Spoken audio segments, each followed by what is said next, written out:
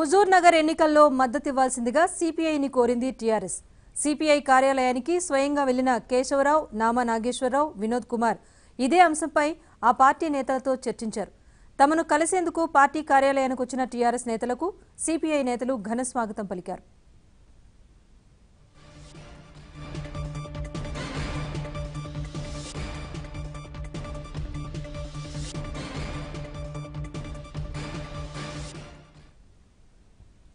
హుజూర్నగర్ ఎన్నికల్లో సిపిఐ మద్దతును టీఆర్ఎస్ కోరటానికి సంబంధించిన మరింత సమాచారాన్ని మా ప్రతినిధి చంద్రశేఖర్ నాయుడు తెలుసుకుందాం. చంద్రశేఖర్, చెప్పండి, హుజూర్నగర్ ఉప ఎన్నికల కోసం సిపిఐ టీఆర్ఎస్ కు మద్దతు ఇస్తున్నట్లేనా?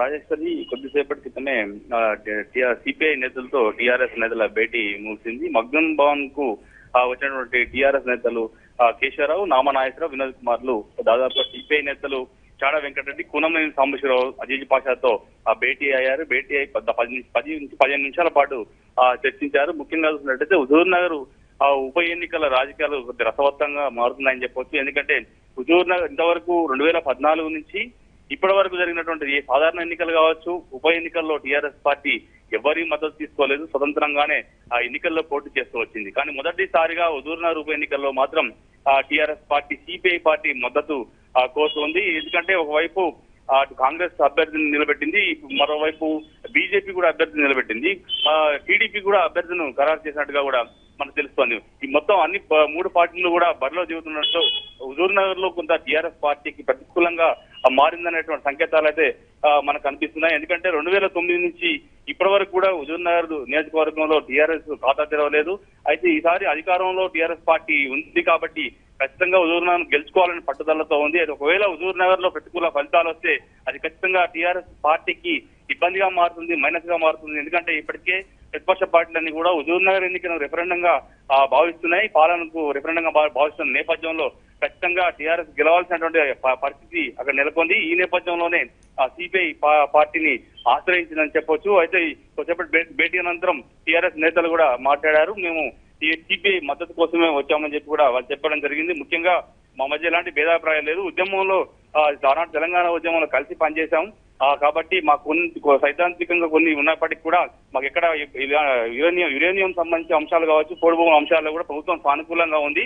ఇంతకుముందు సిపిఐ కూడా ఉద్యమాలు చేసింది వీటి మీద కాబట్టి ఇవి మాకు కొంత దగ్గరగా ఉంది కాబట్టి మేము ఖచ్చితంగా సిపిఐ మద్దతు కోరుతున్నాం అని చెప్పి కూడా కేశవరావు చెప్పారు. మరోవైపు సిపిఐ నేతలు కూడా టీఆర్ఎస్ ప్రతిపాదనను చాలా సానుకూలంగానే తీసుకున్నట్టుగా కూడా మనకు కనిపిస్తోంది.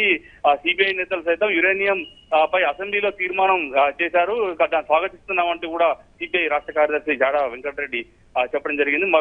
మొత్తంగా చూసినట్లయితే సిపిఐ పార్టీ టీఆర్ఎస్ కు మద్దతు ఇస్తున్నట్టుగానే చెప్పవచ్చు. 1వ తారీఖు నాడు సిపిఐ రాష్ట్ర కార్యవర్గం భేటీ అయ్యి ఆ రోజు నిర్ణయాన్ని చెప్తామని కూడా సిపిఐ పార్టీ చెప్తుంది. అయినప్పటికీ కూడా ఖచ్చితంగా ఈ ఎన్నికల్లో టీఆర్ఎస్ పార్టీకి సిపిఐ మద్దతు కన్ఫామ్ గా ఉంటుంది.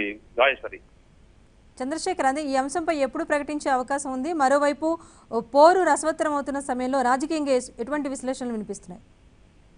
మొత్తంగా చూసినట్టయితే హుజూర్నగర్ నియోజకవర్గంలో గత ఎన్నికల్లో 7,000 ఓట్ల తేడాతోనే టీఆర్ఎస్ పార్టీ అక్కడ ఓటమి పాలైంది. అయితే మరోసారి అక్కడ గతంలో పోటీ చేసిన ఓడిపోయినటువంటి సైదిరెడ్డికే టీఆర్ఎస్ అభ్యర్థి తను ఖరారు చేసింది. ఎందుకంటే ఆయన అక్కడ సెంటిమెంట్ వర్కౌట్ అవుతుంది, ఓడిపోయడం సానుభూతుంది అనే నేపథ్యంలోనే ఆ టికెట్ ఇచ్చింది. అయితే మొత్తంగా చూసినట్టయితే గత 3-4 నెలల నుంచి కూడా హుజూర్నగర్ పైనే కాన్సన్ట్రేషన్ చేసినటువంటి ఉత్తమ్ కుమార్ రెడ్డి అక్కడే ఉండి మొత్తం పార్టీని గెలిపించుకున్నట్టు పనిలో ఉన్నారు.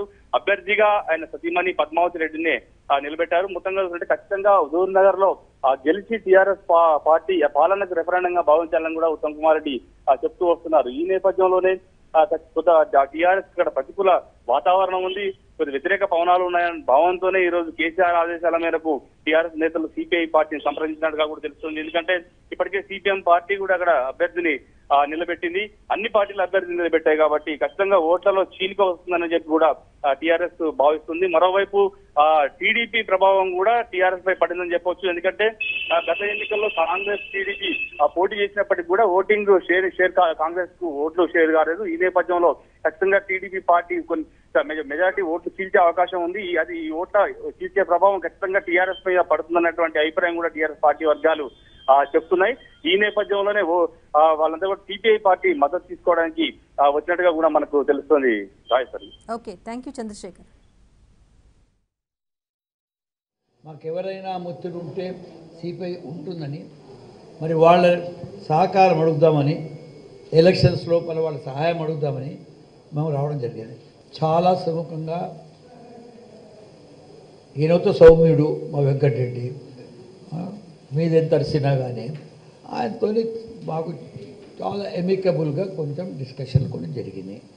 కొన్ని కన్సర్న్స్ వాళ్ళు ఎక్స్ప్రెస్ చేయడం కూడా జరిగింది. ఆ కన్సర్న్స్ మా కన్సర్న్స్ అని నాకు తెలుసు కాబట్టి దాంట్లో కన్సర్న్స్లో ఎక్కడ మాకు డిఫరెన్స్ లేదు. ఏదో ఒకటి రెండు మాట్లాడుతుంది, వేరేనే కన్సర్న్. ఏదైనా సాల్వ్ చేసేది ఉంటే కూర్చొని సాల్వ్ కూడా చేసుకుంటాము. కాబట్టి అది దాన్ని బ్యాక్గ్రౌండ్లో పెట్టుకొని వీళ్ళ సపోర్ట్ మాకు హుజూర్నగర్లో కావాల్సిన సపోర్ట్ అడిగాం. న్యాచురల్లీ ఒక పొలిటికల్ పార్టీ, నేషనల్ పార్టీ వాళ్ళ మీటింగ్ కావాల్సి వస్తుంది. వాళ్ళ ఎగ్జిక్యూటివ్లో వాళ్ళు కూర్చొని మాట్లాడుకొని నిర్ణయం తీసుకుంటారు. అది వాళ్ళు తీసుకోవాల్సింది. కానీ మాటలతో మాకు ఎట్లా తెలుస్తుంది అంటే మాకు వాళ్ళు సై అన్నట్టే ఉన్నది. కానీ వాళ్ళ ఎగ్జిక్యూటివ్ మీటింగ్కే ఇచ్చేస్తాము, వాళ్ళు డిసైడ్ చేసుకుంటే బాగుంటుంది అనుకుంటున్నాం.